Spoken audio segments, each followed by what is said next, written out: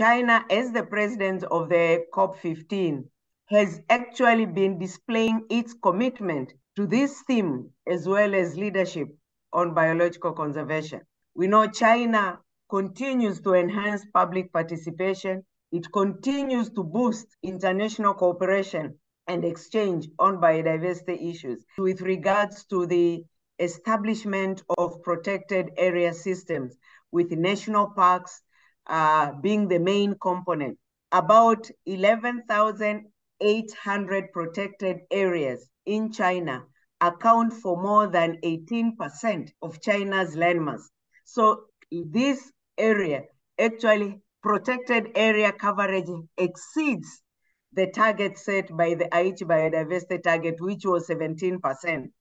And globally, we did not even reach by 2020 that 17%. But you can see China at national level exceeded at national level even that global target.